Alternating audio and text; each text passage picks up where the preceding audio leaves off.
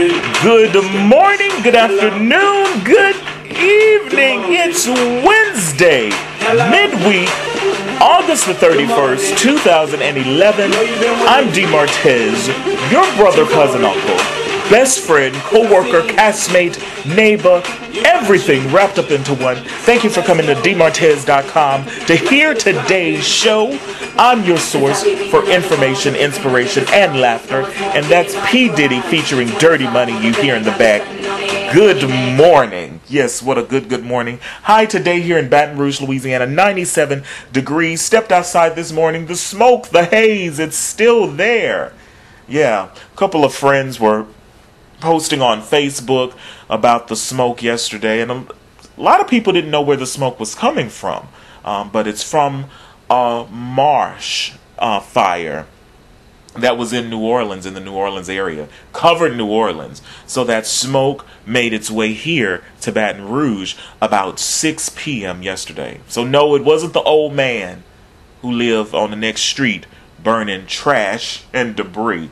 It was from the marsh in New Orleans. Okay, on today's show, I'm going to give you the world's most powerful black women. Also, rapper T.I.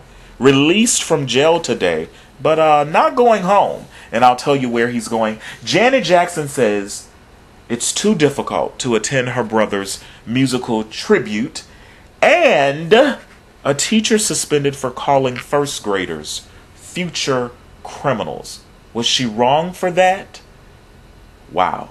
I'll give you the story on that in just a moment. But first, birthdays. I want to give a personal birthday shout out to Kirsten Pate. I call her KP. She's married now, but she's always KP to me. So Kirsten, happy birthday to you. Now, on Facebook and Twitter, I did ask you all, if you knew someone who was having a birthday either today or tomorrow, to email me that person's name, and I'll wish them happy birthday in a very unique DeMartez way. So that's what I plan to do. So all of you whose birthday is tomorrow, September the 1st, this is for you. DeMartez wants to give you some ice cream and cake for your birthday. Ice cream and cake and cake. Ice cream and cake and cake. Ice cream and cake Yeah. and cake. Ice cream and cake and cake. Ice cream and cake, do the ice cream and cake. Ice cream and cake, do Oh, the ice get cream it, and cake. get it. Ice cream and cake, do the ice cream and cake. Ice cream and cake, do the ice cream and cake. Now slip, slip, slip, slide.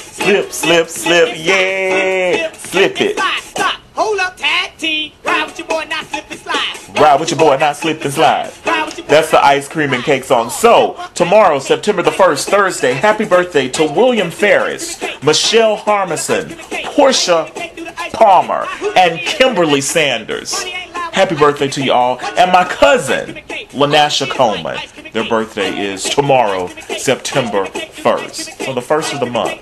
This is your ice cream and cake from DeMartez. Slip, slip, slide. Slip, slip, slip, and slide. Slip, slip, slip, slide. Stop. Hold up, tag team. Ride with your boy, not slip and slide. Ride with your boy, now slip and slide. That is so funny. Hold up, not tag team. Okay, so what about the 2011 MTV Video Music Awards? Guess what? A lot of people watched that award show. It actually earned the highest ratings for any show or telecast on MTV in 30 years. 12 million people watched the 2011 Video Music Awards. The 2010 Video Music Awards was watched by 11.4 million people. When Beyonce announced that she was pregnant on the Video Music Awards, she crushed the current tweets per second record. So how many tweets about Beyonce being pregnant were tweeted? 8,868 tweets per second. Per second, you all. So that's like 1, 2, 3, 4. That's 8,000. 8,000.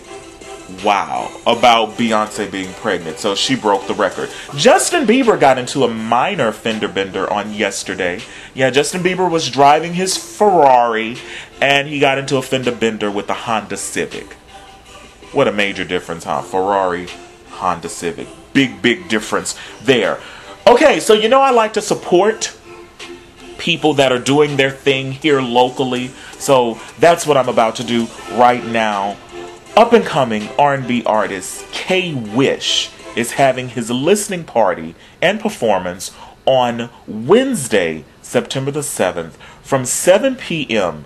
to 10 p.m. at the M Bar, located at 350 3rd Street. That's downtown here in Baton Rouge, Louisiana. It's going to be a live band. K-Wish is going to preview some new music from his up-and-coming new album that's coming out in December. And you know, K-Wish was on the show before. His big hit, Say Hello to My Haters. Say hello to my Yeah, I've played that here on the show before. Say hello, see you later, 'cause I'll be busy getting that paper. Say hello, say hello, I say hello, I say hello, I tell you hello.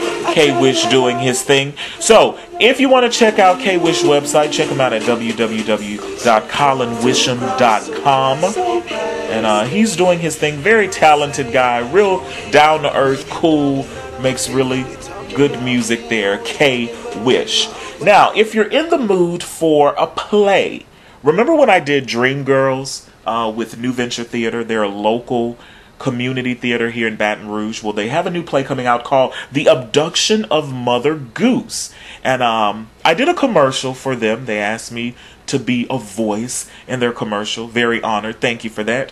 And I'll play the commercial. And it's the, advertising the show. So here it is. The Abduction of Mother Goose by D. Martez. New Venture Theater presents The Abduction of Mother Goose. Nikki and Mandy are tired of princesses always needing to be rescued, so they devise a scheme to abduct Mother Goose and force her to write tales with stronger princesses who can fend for themselves. And please, lock a boy in a tower for once. The Abduction of Mother Goose runs September 15th through the 25th. Visit newventuretheater.com or call 216-0660. It's time to get goosed. Yeah, time to get goose. My mother heard that and she says, that doesn't even sound like me. And I'm like, well, Mom, who does it sound like? She's like, I don't know, but it just doesn't sound like you. So, since you're here on the website, be sure to click on the Artist Corner tab to get more information about K-Wish and New Venture and that play, The Abduction of Mother Goose. The 10, well, it's 10 of them, but I'm going to only give you a few today. World's Most Powerful Black Women. And this was released by Forbes.com. Okay? So, they've got the power. And who are they? Well, I'll give you 3 of them. Okay? Michelle Obama, First Lady of the United States of America. She's the world's most powerful black woman. Obama's wife continually commands media attention for her efforts towards ending child obesity and has developed a cult-like following among the world's fashionistas for her stylish inclinations. In the past year, she has made official and non-official trips to at least 4 continents, including a visit to South Africa. Michelle Obama is the bomb.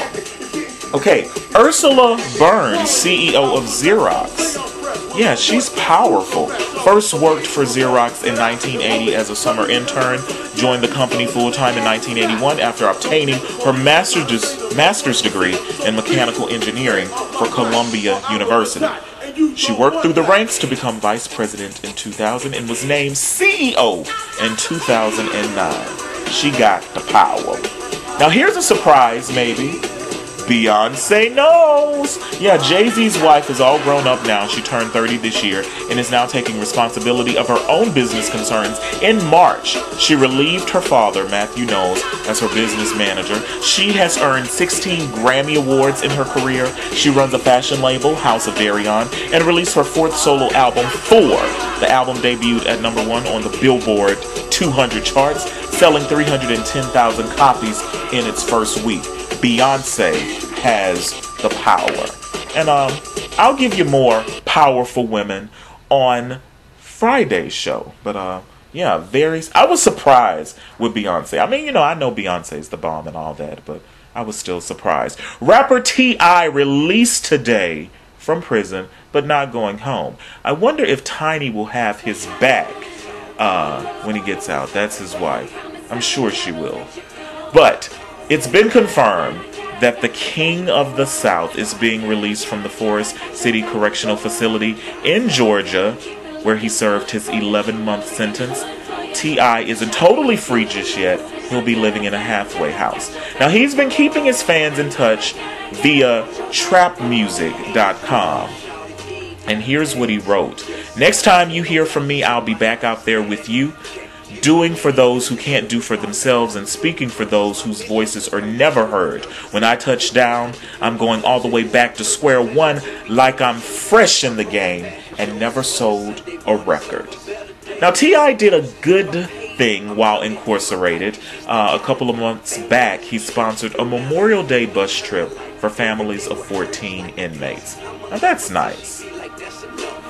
And that's T.I. and Carrie Hilson in the back with Got Your Back.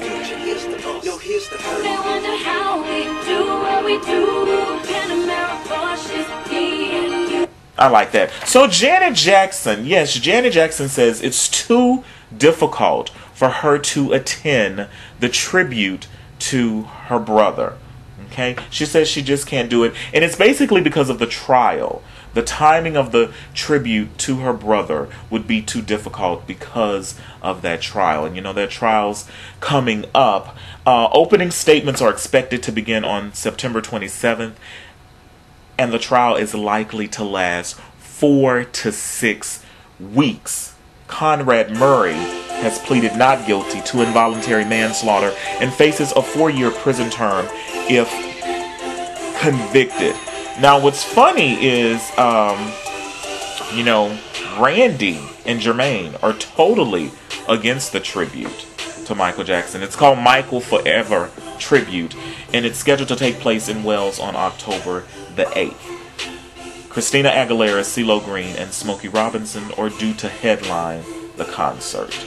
So, it's Randy and Jermaine, always drama with them. They're always, saying something, they don't like something. She bit me, she hit me, she do that. Okay, teacher suspended for calling first graders future criminals. She wrong for herself. This happened in Paterson, New Jersey. Jennifer O'Brien has been suspended from her job as a Paterson, New Jersey first grade teacher after she made a post on her blog referring to her students as future criminals. O'Brien claimed that she wasn't a teacher but a warden for future criminals and said that she wanted a Scared Straight program for young students. The New American reports O'Brien was suspended because the National Association for the Advancement of Colored People was upset with her comments, as was the president of the Paterson School Board. O'Brien is white. Most of the students are black and Latino. So that's the question of the day. Do you think that Jennifer O'Brien, was wrongly suspended? Was she wrong to be suspended? Yes, no? Answer the question right here on the site. If you want to express yourself more, you can email me at dmartez@dmartez.com. I love hearing from you, love reading your emails, love getting feedback. Well, that's a wrap for today's show. I'll leave you for now, but I'll return on Friday with a new edition of the D. Martez Show. Follow me on Twitter at D_Martez, or you can like my Facebook fan page. That's D. Martez, and you can, hit me up. I post things on Facebook. I post things on Twitter. I try to keep it inspirational and funny. I'm not just going to tweet and say, I'm hungry or I'm going to the store. I try to always keep you in the loop. Be sure to visit the site later on in the day. Read the informational blogs. I keep you informed. Be sure to read that blog about Prophetess Juanita Bynum, who posted a message on Facebook in tongues. She was speaking in tongues, and she posted that on Facebook. Very interesting indeed. All right, well, I'll leave you with some music. Here is Vicki Winans. Vicki did a twist to the old traditional gospel hit, How I Got Over. And you might could dance to this. You may like it. Remember, D. Martez, your source for information, inspiration, and laughter. Remember, D. Martez, I love you listening.